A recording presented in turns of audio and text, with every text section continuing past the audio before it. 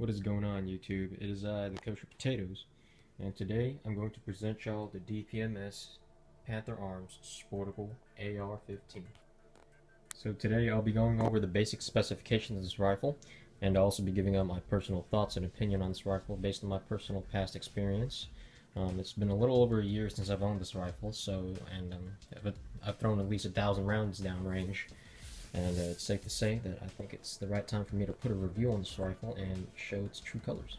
So, to begin with, the DPMS Sportical AR-15 is a direct impingement gas-operated rifle. It fires in 5.56 NATO and 223 Remington. That being said, the ammunition is plentiful and it's relatively cheaper to shoot in comparison to your 308s, 300 Win Mag, etc. Alright, so first we're going to start with the overall length of this rifle. This rifle comes in around 32.5 inches with the stock fully collapsed, and once you have the stock fully extended, it runs around 36.5 inches. So this is a carbine length rifle, so keep that in mind. The second thing we're going to go over is the weight. The weight of this rifle weighs around 6.5 pounds without the presence of the magazine or any optics or anything additional on the rifle, just the bare rifle itself. Now with a fully loaded magazine and your basic optics such as your iron sights and perhaps a red dot scope, you may expect it to weigh around 7 pounds, give or take. The barrel of the DPMS Sportical AR-15 is a 16-inch chromium molybdenum barrel with a 1:9 twist rate, topped off with an A2 birdcage, and you have a Picatinny rail gas block. Now, I will let you know one thing: this rifle barrel is not chrome-like. Chromium molybdenum barrel is basically the material. It's an alloy of which the barrel itself is made of, not the lining. Alright, rolling up next with the rifle is we have the stock. The stock of the DPMS Sportical is a DPMS Partis 6-point collapsible stock. This stock, and I'll be quite honest, does not fit flush with the buffer tube. That being said, you will notice a lot of rattling in report. You will have a lot of reported rattling from just tagging along with the stock itself. The stock comes in with a single point sling attachment, which I am not a big fan of. However, I still utilize it as it does not have a sling attachment whereby the castle nut. And this may bother some of you. However, there are a lot of aftermarket stocks out there available, and if you choose to replace so, more power to you. Alright, next thing we got up after the stock is the lower receiver of the rifle. And the lower receiver of the rifle is made of a 7075 T6 aluminum. Not that it should matter to you anyways. However, it is a forged lower. Comes with an A2 pistol grip and a mil-spec trigger. This trigger has a typical 7-pound pull, so it's a bit of a hefty pull. However, if you keep your trigger mechanism nice and polished and oiled up, it shouldn't be too much of an issue. It shouldn't be too heavy of a pull. So nothing out of the ordinary, nothing I should put a side note on there. Alright, so up next we have the upper receiver. The upper receiver is where the AR-15 or the Sportical differentiates from most AR-15s out there in the market, primarily due to its cosmetic features. So as you can see, the DPMS Sportical is a slim profiled rifle. It does not have a dust cover, forward assist, or shell deflector. So if you're a left-handed shooter, sorry, but you're out of luck. And the next thing about the Sportical upper is that it comes with a 3¼ inch Picatinny rail, so it's pretty standard.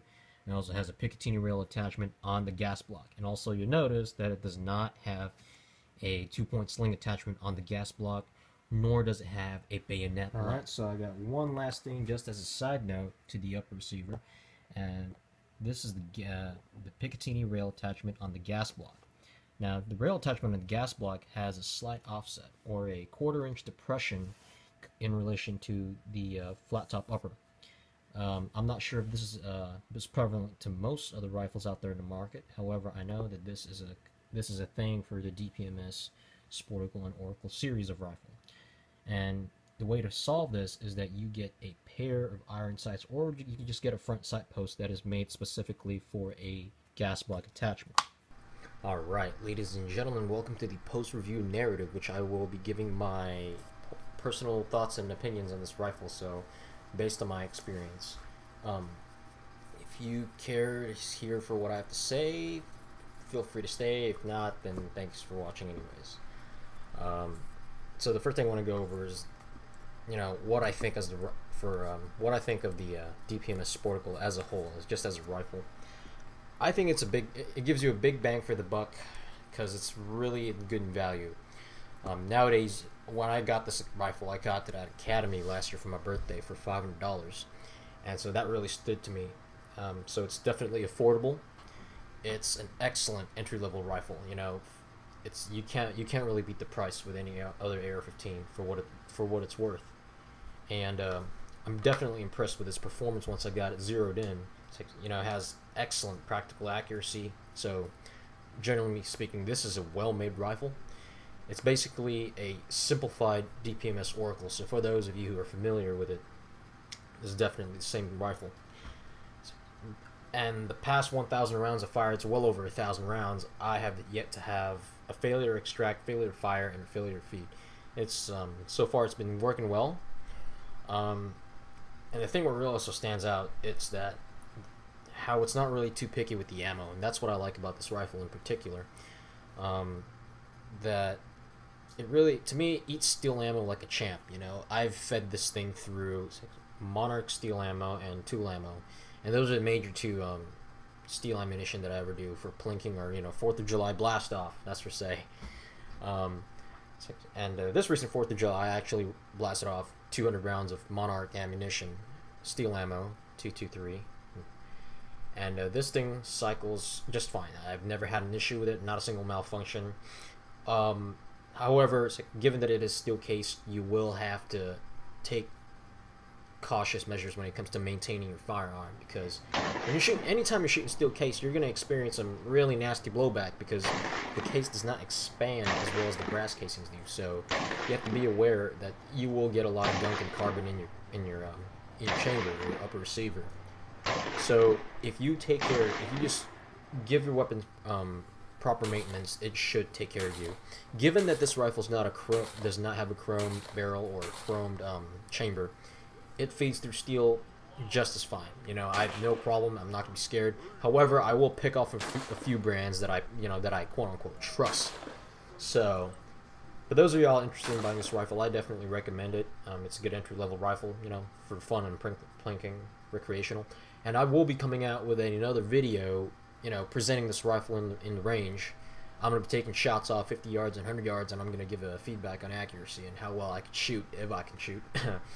So, that would be it for today. Thank you for watching this video. I hope you enjoyed this video. If you are looking forward to the next shooting video, feel free to thumbs up this video and subscribe, and give me any critical analysis on this video. How can I improve my channel down in the comment section below. Peace out.